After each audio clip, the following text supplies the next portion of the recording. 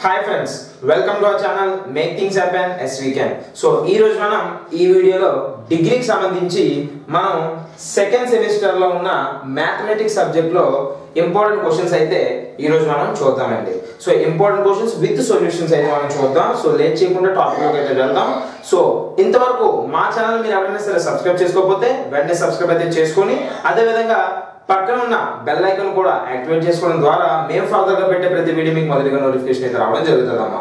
So అయితే మనం చూసుకున్నట్లయితే ఆల్రెడీ మా ఛానల్లో మీరు ప్లేలిస్ట్ లో చూసుకుంటే ఇంటర్మీడియట్ అదే విధంగా డిగ్రీకి సంబంధించి ఇంపార్టెంట్ క్వశ్చన్స్ అయితే పెట్టడం జరిగింది. సో ఇంటర్మీడియట్ కి సంబంధించి already we have started doing solutions right.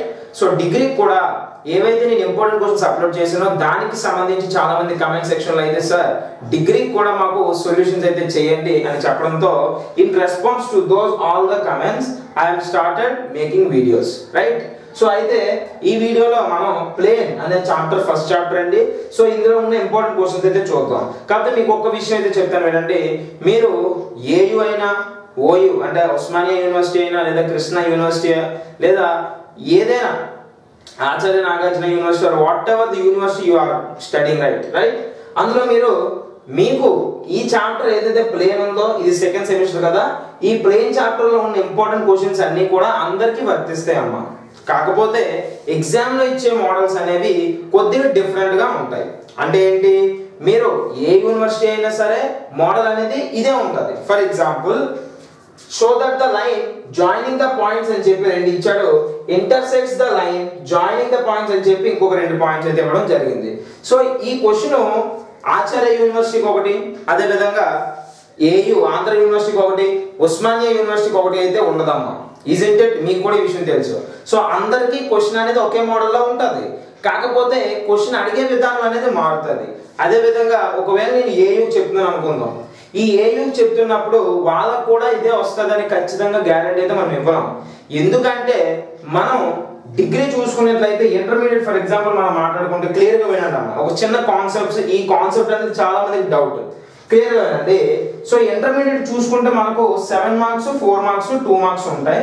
So 2 పక్కన పెట్టండి, అందరూ చేయాలి అవి. ఎందుకంటే టాప్ గా ఎక్కువ మార్క్స్ రావాలనుకున్న వాళ్ళు they will concentrate on 2 marks. So 7 marks 4 marks అనే వాటికి కొన్ని ఇంపార్టెంట్ క్వశ్చన్స్ అనేవి ఉంటాయి అమ్మా. ఆ ఇంపార్టెంట్ క్వశ్చన్స్ అనేవి చేస్తే they are going to score 7 and 4 isn't it. But వీటిలో కూడా మనకు కొన్ని అంటే ఇప్పుడు for example second year first year ఏదో చాప్టర్ చూసుకుంటే మనకు ఇంపార్టెంట్ క్వశ్చన్స్ ఒక 10 ఉన్నాయి అనుకుందాం. ఒక 2 చాప్టర్స్ కలిపి 10 క్వశ్చన్స్ ఉన్నాయి. ఈ 10 క్వశ్చన్స్ చేస్తే ఖచ్చితంగా వాళ్ళకి 7 + 7 అంటే 2 క్వశ్చన్స్ కదా 14 మార్క్స్ అలా పడిపోతాయి. Because this is intermediate, this is not degree. But when it comes to డిగ్రీలో మనం చూసుకుంటే 10 మార్క్స్ 5 మార్క్స్ ఉంటాయి అంతే కదా, పేపర్ అయిపోతుంది 75 మార్క్స్ రైట్. 7 5 35 7 5 10 50 ఓకే 75. సో ఇందులో మనం చూసుకుంటే ఒకసారి షార్ట్ కింద ఇచ్చింది, ఇంకొకసారి ఎస్ఏ ఇస్తాడు, ఇంకొకసారి ఎస్ఏ ఇచ్చింది, ఒకసారి షార్ట్ కింద ఇస్తాడు. సో ఎస్ఏస్ షార్ట్స్ అదే విధంగా ఒకసారి డెఫినేషన్ ఇచ్చి మనకు ఎగ్జాంపుల్స్ అడుగుతాడు, లేదా రెండు డిఫరెంట్ ఎగ్జాంపుల్స్ అడుగుతాడు, లేదా ఒకటి బుక్ లో ఉంచి ఇంకొకటి కొత్తగా అడుగుతాడు. సో మనకి ఏ విధంగా ఇస్తాడు అనేది we cannot guess the paper of degree. ఇది గుర్తుపెట్టుకోండి. డిగ్రీకి సంబంధించి అందుకోసం మనకి ఎక్కడ మీరు చూసుకున్నా సరే ఇంపార్టెంట్ క్వశ్చన్స్ అనేవి మనకు ఉండవమ్మా.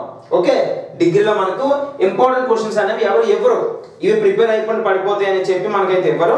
కానీ మేము మీకు ఇంపార్టెంట్ క్వశ్చన్స్ అనేవి మోడల్ మీద బేస్ చేసుకుని ఏవైతే ఎక్స్పెక్టెడో మనం ప్రీవియస్ పేపర్స్ చూసుకుని అదే విధంగా ఎలా అయితే ఇస్తున్నారో అన్ని చూసి మనం గెస్ చేసి ఇంపార్టెంట్ క్వశ్చన్స్ అయితే పెట్టడం జరిగింది. సో అవి చేస్తే సరిపోతాయి సార్ అని చాలా మంది అడుగుతున్నారు.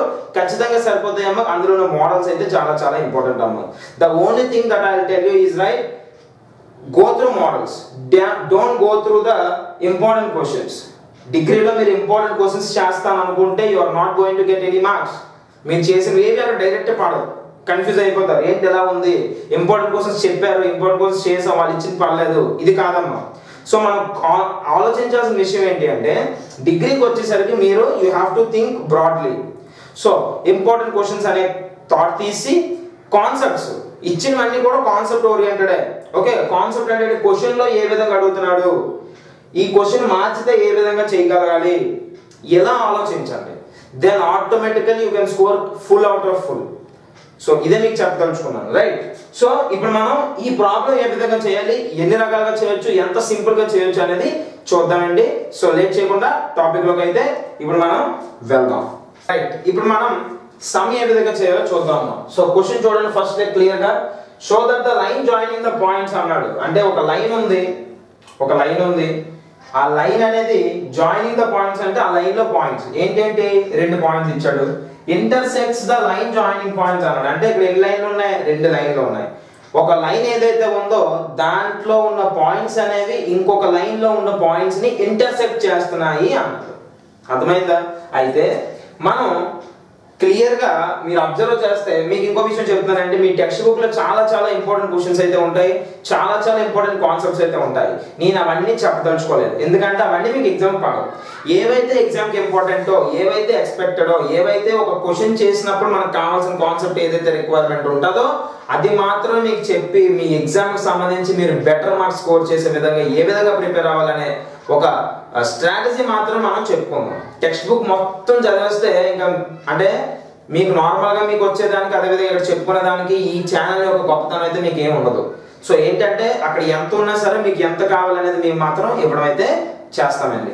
సో ఇక్కడ మీరు చూస్తే క్లియర్ గా ఇక్కడ అబ్జర్వ్ చేయండి, 2 పాయింట్లు 4 పాయింట్లు ఉన్నాయి. ఇంటర్సెక్ట్స్ అనే పదం ఇక్కడ వాడారండి.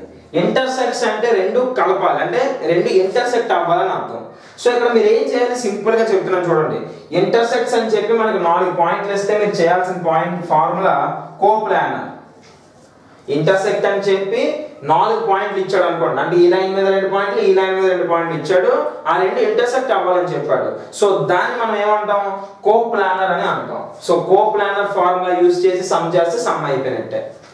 కాకపోతే మీకు ఇంటర్మీడియట్ లో ఎక్స్ వై మాత్రమే ఉంటాయి, ఇక్కడ ఎక్స్ వై జెడ్ ఉంటాయి. అక్కడ 2D, ఇక్కడ 3D geometry, right? So solid geometry తేవ పేరు. సో అదనమాట. సో ఫస్ట్ ఏం చేయాలి, నేను ఎలా అయితే చెప్తున్నాను అలా రాస్తే మీకు మార్క్స్ వస్తాయండి. First given a of 6 minus 4 4, b of 0 0 minus 4, c of minus 1 minus 2 minus 3, and then d of 1 of అని కాదు అదేనండి d పాయింట్. d పాయింట్ ఏంటమ్మా -5. ఆఫ్ కాదండి, ఆఫ్ అని చదివేసాను ఇంటూ అనుకోని. సో ఓకే, a ఈ point, b c d, right? So ఇప్పుడు ఏం చేయాలి మనం, ఇక్కడ 4 పాయింట్లు ఇచ్చారు కాబట్టి ఇప్పుడు సిన్స్ ఇక్కడ AB and CD are neither parallel nor perpendicular. అంటే ABCD అనేవి మనకి ప్యారలల్ కాదు, పర్పెండిక్యులర్ కాదు. సో AB ఎలా కడతారు, CD ఎలా కడతారు, కట్టాల్సిన అవసరం లేదు, ఎందుకంటే ఆ 2 ప్యారలల్ పర్పెండిక్యులర్ కావాలండి. So no need. సో ఇక్కడ చూడండి, ఫస్ట్ ఇక్కడ A ఇచ్చాడు, B ఇచ్చాడు. ఇది మోడల్ అమ్మ, అబ్జర్వ్ చేయండి. ఒక పాయింట్ A ఇచ్చి ఇంకొక పాయింట్ B ఇచ్చి AB కట్టమంటే A వేరేగా B వేరేగా ఇచ్చి AB కనుక్కోవాల్సిన పరిస్థితి మనకు వస్తే అప్పుడు మనం ఏం చేయాలండి, x2 - x1 y2 - y1 z2 - z1 చేస్తే AB వస్తుంది. అంటే ఏంటి, ఇది x1 y1 z1, ఇది x2 y2 z2. x2 - x1 అంటే 2 - 1 1 1 - 2 -1 1 - 3 -2, అంతే కదా. 3 - 1 2, 2 - 1 1, 2 - 1 1, అక్కడ మైనస్లు వస్తాయి. సో ఇది AB వాల్యూ అవుతుంది అనమాట. ఎలా కట్టాలో అర్థమైంది కదా, ఈ ఫార్ములా నోట్ చేసుకోండి. ఓకే, అయితే ఇప్పుడు సో అయితే ఇక్కడ మీరు అబ్జర్వ్ చేయండి, దీని తర్వాత స్టెప్ వచ్చి మనకు కోప్లానర్ కట్టాలమ్మా. ఏం కట్టాలండి, కోప్లానర్ ఆఫ్ ABC అని చేయాలి. అసలు ABCకి ఎందుకు చేయాలి సార్, BCDకి చేయకూడదా? అసలు ఎందుకు చేయాలి అంటే మీకు అదే చెప్తాను, ప్రతిదానికి ఒక మోడల్ ఉంటుంది. ఓకే, ఇవి 3 యాక్సిస్ కాబట్టి ఫస్ట్ ఏం చేయాలో చెప్తాను, క్లియర్గా వినండి అమ్మా. సో ఫస్ట్ మీరు ఏం చేస్తారంటే పైన x minus y minus z minus అని రాసుకోండి. x మైనస్ క్లియర్గా మీకు అర్థం అవడం కోసం x minus y minus z minus అని రాయండి. ఇక్కడ కొన్ని వాల్యూస్ వస్తాయి, అవునా? పక్కన ఇంకో వాల్యూ వస్తుంది కదా, ఆ వాల్యూస్ ఏలో ఏవైతే ఉన్నాయో ఆ వాల్యూస్ వేయండి. x minus 6, y minus of minus, ఇక్కడ మైనస్ ఉంది, ఇక్కడ మైనస్ ఉంది కదా, y minus of minus plus 4, next z minus 4. ఇప్పుడు అర్థమైంది ఎలా వచ్చిందో. First x minus y minus z minus రాసి ఏ ఏదైతే ఉందో ఏ ఓన్లీ ఏతోనే కన్సిడర్ చేసుకున్నాం. ఓకే, ఏవన్నీ వాల్యూస్ వేసాము. కింద సెకండ్ లైన్ లో మనకి టోటల్ గా ఎన్ని రోస్ అని ఉంటాయమ్మా 3 రోస్ అనేవి మనకు ఉంటాయి. We would have 3 rose. So second రోలో మనం ఏం చేయాలి, ఏబి కట్టాలి. ఏబి ఏబి అంటే ఎలా కడతారండి, ఏ ఉంది బి ఉందంటే x2 - x1 y2 - y1 z2 - z1 ఎలా కట్టాలో చెప్పాను. ఆ విధంగా ఇక్కడ కూడా ఈ ఏకి ఈ బికి కట్టండి. ఏకి బికి కడితే ఏమవుతుంది, 0 - 6 -6 0 - of -4 +4 నెక్స్ట్ -4 -4 -8 అంటే ఏబి అనేది మీకు వచ్చింది. ఆ వచ్చిన ఏబి ఇక్కడ వేయండి. -6 4 -8. నెక్స్ట్ వచ్చి ఏబిసి కడతాం కాబట్టి ఏబి అయిపోయింది కదా, తర్వాత ఏసి కట్టండి. గుర్తుపెట్టుకోండి, ఏబి కట్టిన తర్వాత ఏసి కట్టాలి. బీసీకి మాత్రం కాదు, ఏబి ఏసి అంటే ఇది మోడల్ అమ్మా. ఈ మోడల్ వైజ్ చేస్తేనే మీకు సమ్ వస్తుంది, రైట్. నెక్స్ట్ ఏసీ కట్టాలి. ఏమవుతుంది ఏసీ కడితే, ఏకి సికి చూడండి -1 -6 -7 -2 +4 ఎందుకంటే ఆల్రెడీ మైనస్ ఉంటుంది కదా. -2 +4 +2 -3 -4 -7. వెరీ గుడ్, అంతేనా. ఇదొకటి అదొకటి ఆ తర్వాత ఎన్ని వచ్చాయి టోటల్గా, మళ్ళీ 3 వచ్చాయి. ఆ 3 ఇక్కడ వేయండి. -7 2 -7 అంటే ఈ 3 అయిపోయాయి. ఇప్పుడు ఏబిసికి మనం ఏం చేయాలి, సాల్వ్ చేయాలి. దీన్ని ఎలా సాల్వ్ చేస్తే తెలుసు కదా, డెట్. ఆ విధంగా సాల్వ్ చేసి మనకు ఈక్వేషన్ వస్తుంది. ఆ వచ్చిన ఈక్వేషన్ లో ఫైనల్ గా ఉన్న ఈ 4th పాయింట్, ఇది థర్డ్ కదా, ఓకే సారీ ఇది 4th పాయింట్. ఈ 4th పాయింట్ అందులో వేసేయాలి. అప్పుడు 0 వచ్చిందనుకో సమ్ కోప్లానర్ అంటే అది ఇంటర్సెక్ట్ అని అర్థం అన్నమాట. ఓకే, ఇదైతే నోట్ చేసుకోండి. Next step okay. ఇప్పుడు మనం నెక్స్ట్ స్టెప్ ఏంటమ్మా చేయాలి, డెట్. అవునా, డెట్ అంటే తెలుసు కదా మీకు. ఫస్ట్ ఏం చేయాలంటే ఒక రో కానీ ఒక కాలం కానీ, అంటే మనం ఎప్పుడు ఏం చేసుకోవాలంటే ఈ రో ఈ కాలం మూసి వీటికి ఏడి మైనస్ బీసీ కడతాం, అలాగే ఈ రో ఈ కాలం మూసి వీటికి ఏడి మైనస్ బీసీ కడతాం, అలాగే ఈ రెండు మూసి ఇది మీకు తెలుసు. ఓకేనా. సో అయితే ఇప్పుడు ఎలా చేయాలి, ఫస్ట్ x - 6 ఇదే కదా, ఇది మూసాం అంటే ఇది మూసి మిగతా వేయాలి. 7 4 28 -28 మైనస్ ఉంది కాబట్టి మైనస్ ఇక్కడ ఆల్రెడీ ఉంది, ఇక్కడ ఇంకో మైనస్ వస్తుంది. చూడండి మీకైతే ఇంటర్మీడియట్ లో ఈ మ్యాట్రిసెస్ రాకపోతే ఇది మాత్రం టఫ్ అండి. మ్యాట్రిసెస్ మీకు రావాలి. ఏడి మైనస్ బీసీ అనే ఫార్ములా మనం అప్లై చేస్తాం. ఏడి ఇది వచ్చింది, ఇక్కడ ఆల్రెడీ ఒక మైనస్ ఉంది, ఇక్కడ ఒక మైనస్ ఉంది. -(−) ప్లస్ 8 2 16 అవుతుంది అన్నమాట. తెలుసుకోవాలి ఇది.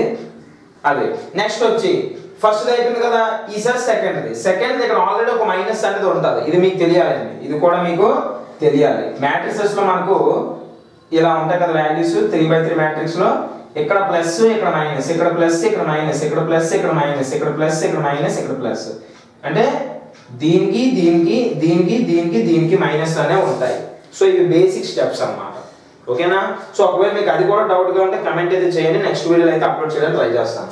సో ఇది ఇప్పుడు ఇక్కడ సెకండ్ పొజిషన్ లో ఉండడానికి మైనస్ అనేది ఆటోమేటిక్ గా ఉంటుంది అక్కడ ఇచ్చిన ఇవ్వకపోయినా కూడా. ఓకే, సో మైనస్ పెట్టుకుంటాం. ఇప్పుడు y+4 కదా, y+4 ఇంటూ ఓకే అంటే అప్పుడు ఇది ముయ్యాలి ఇది ముయ్యాలి. అప్పుడు -6 into -7 minus into minus plus 7 6 42. మళ్ళీ ఇక్కడ చూడండి మనకు ఒక మైనస్ ఉంటుంది, అది కాక ఇక్కడ ఒక minus into minus plus, plus into ఇక్కడ ఉండే మైనస్ మైనస్, -8 7 56. అంటే ఎన్ని మైనస్లు ఉంటే అన్నిసార్లు మల్టిప్లై చేసుకోగలగాలి. నెక్స్ట్ ఈ పొజిషన్ ఇది అయిపోయింది ఇది ఈ పొజిషన్ లో ప్లస్ ఉంటుంది ఇక్కడ. సో ప్లస్ అంటే ఇది ముయ్యాలి ఇది ముయ్యాలి. 6 2 12 మైనస్ ఉంది కాబట్టి -12. ఇక్కడ మైనస్ ఉంది మనకు మైనస్ ఉంది, మైనస్ ఇంటూ మైనస్ ప్లస్ 7 4 28.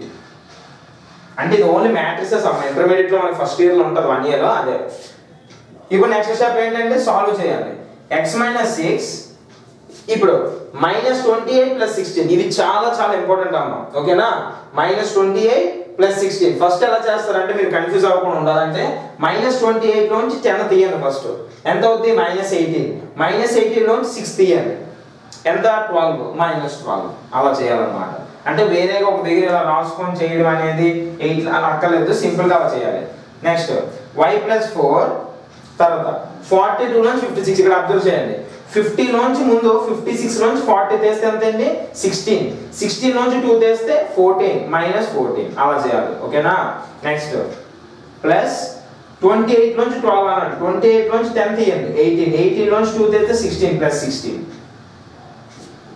అంతే కదా ఈ రెండు అయిపోయాయి నెక్స్ట్ ఇక్కడ చూడండి మనం ఒక స్టెప్ ఇక్కడ వేయలేదు వెయిట్ 16 చూడండి ఇది మూసిన తర్వాత ఇది వేస్తాం కానీ ఇది ఇక్కడ వేయాలి అది వేయలేదు మనం సో z-4 మనం వేయలేదండి z-4 ఓకేనా అన్నిటికీ అది వేయాలి కదా ఆ వాల్యూస్ కూడా వేయాలి రైట్ నెక్స్ట్ ఏం చేయాలమ్మా ఫస్ట్ ఇది అయిపోయింది కదా ఇప్పుడు తర్వాత నుండి డైరెక్ట్ గా ఇంటూ చేసేయడమే ముందు ఏంటంటే మీకు కన్ఫ్యూజ్ అవ్వకుండా ఉండాలంటే దీని ముందు తెచ్చుకోండి తర్వాత రాసుకోండి రెండు ఒకటే మీనింగ్ లేదు ఎలా రాసుకున్నా ఇలా రాసుకుంటే మనకి మల్టిప్లికేషన్ ఈజీగా ఉంటుంది చూడండి మైనస్ అనేది ఉంది కాబట్టి దీంతో ఇది మల్టిప్లై చేయండి ప్లస్ అయిపోద్ది 14 × y + 4 ఓకేనా చూడండి మైనస్ అనేది దీంతో మల్టిప్లై చేస్తే ఇది వచ్చింది తర్వాత ప్లస్ 16 × z-4 ఈ సాల్వింగ్ కనుక మీకు రాకపోతే చాలా చాలా చాలా టఫ్ అయిపోతుంది next step 12x -12x minus ఉంది కాబట్టి minus into minus plus 72 plus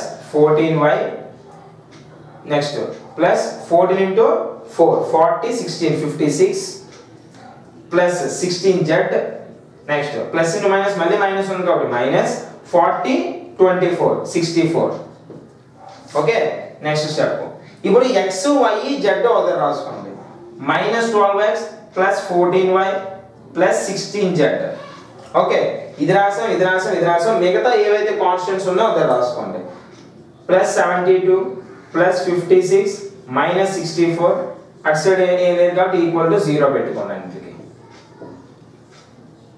అప్పుడు ఏమవుతామా 12x ఏం ఎలాగే ఉంటాయి దీన్ని ఇప్పుడు మీరు సాల్వ్ చేయగలగాలి చూడండి 72 ప్లస్ 56 ఫస్ట్ ఈ రెండు ప్లస్ చేయండి రెండు ఎడిషన్ ఉంది కాబట్టి 72 ప్లస్ 56 ఫస్ట్ ఎప్పుడైనా సరే 72 ప్లస్ 50 చేయండి ఫస్ట్ ఓకేనా 72 ప్లస్ 50 ఎంత అవుతుందండి 122 ఓకే 122 ప్లస్ 6 ఎంత 128 మైనస్ 64 128 మైనస్ 64 ఇప్పుడు మళ్ళీ ఎలా చేయాలో చెప్తాను చూడండి 128 లోంచి 60 తీయండి ఫస్ట్ 64 వద్దు 128 లోంచి 60 తీస్తే ఎంత అండి 68 లోంచి మళ్ళీ 4 తీయండి 64 ఏ 64 plus 64 minus 12x plus 14y plus 16z ఎంత ప్లస్ 64 ఈజ్ ఈక్వల్ టు 0 ఇక్కడ ప్లస్ ఉండకూడదు కాబట్టి అంతా కూడా ఇక్కడ మైనస్ ఉండకూడదు కాబట్టి మనం మైనస్ తో మల్టిప్లై చేస్తే మైనస్ 16z